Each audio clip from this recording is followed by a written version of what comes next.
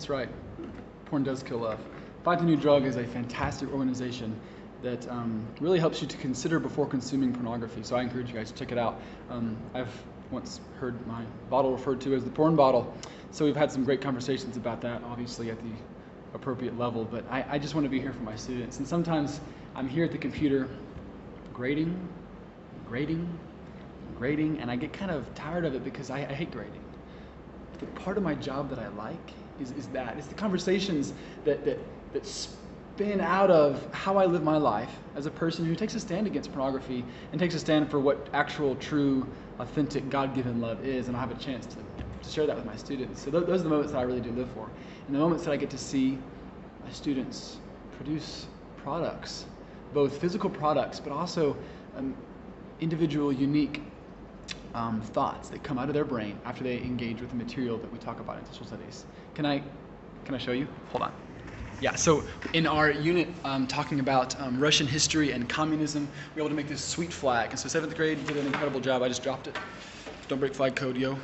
And so we made this great flag by writing our vocab words on it. And I just enjoyed it so much to see them engage with vocabulary having to do with communism and Russian history, and then put on a flag, and we're able to stand it up in our classroom.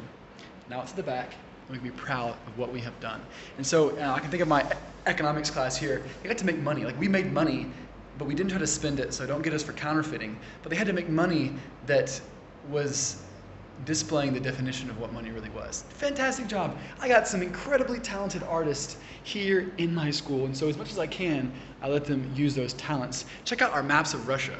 Oh my goodness, even taller than I am. They're amazing. Look at this, Russia. Physical map of Russia. Oh my word. Look at the talent. And that's not even the whole class, okay? Other kids in the class, they also were able to do some fantastic renditions of what the physical geography of Russia is all about. And right here on this wall too, this is like my pride wall, actually, right here. Just how proud I am of my students and the work they put in the classroom that sometimes, many times, actually goes above and beyond the call. And so in psychology, we talked about memory quite a bit. It's full of associations, and that's really the key concept that we came away with.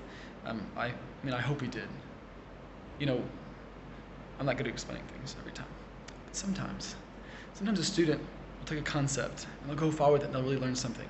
And they'll produce a product that just makes teacher proud. And so these are the moments that I enjoy so much. So check it out. So we talked about memory. They had to memorize a bunch of different psychologists, and to memorize it, they used computer and the different parts of the computer and how they would be for sale, and represented the bits of data that way. And so another student also talked about dog training and how different aspects of dog training actually tell us about these psychologists. And so if you can make an association between an old memory of something that's easy to understand and connect that to something that's new that seems maybe useless and kind of arbitrary, then those associations can actually help you to memorize things.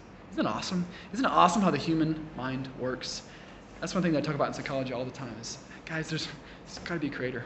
There's got to be a designer if we are this intricately designed to have this much creativity. And so I hope that your little window into my classroom has been fun. Hopefully it gives you an idea of some of the things that we talk about here as we study economics, psychology, and world history. But I'm here to bother students. Psychology does not offer truth. History doesn't offer truth. There's too much bias. And we handle the big questions, the really big questions. We were bothered today by this question.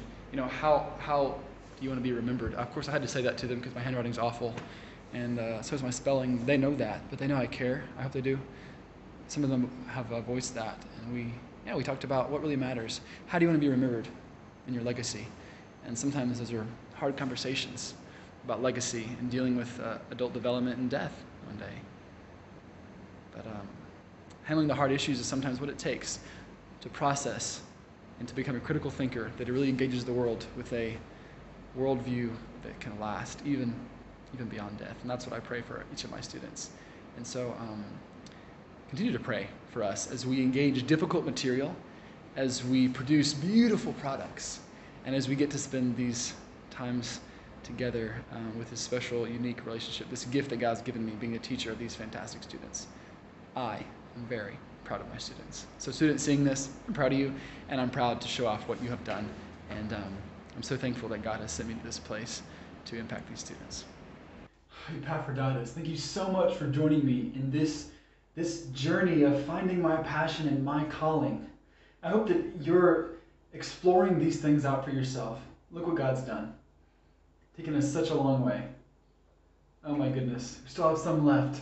There's still so much left of the journey, and there's so much more to where this comes from, and there's so much more of God's faithfulness where all this comes from. I do have to say that my passion is for my students and watching them produce beautiful, wonderful products that prove their learning. Right now we're online, and right now I'm really missing some of that. Would you say a special prayer for myself, other teachers, and other students, both here at Cricks and also around the world, as we try to finish off this year well? It's not always easy. Having the stamina to continue to do your work even when you don't have a teacher telling you when to do it and exactly how to do it is so difficult. So would you please pray with me for my students and pray for me that I would continue to be creative, to be loving, and to show the passion I have for students and their learning and these relationships that we're building, even though I can't see them in person. We trust in our leadership at school, in God, in the country of Thailand, and how He's working this all for our good and for His glory. But would you just pray that we'd have peace through it, learn, and that soon we'll be able to see each other soon. I'm so thankful that you're on this journey with me. Subscribe, like this video if you'd like more content like this, and continue to pray. Continue to be obedient and be adventurous. Life is way too short to be safe.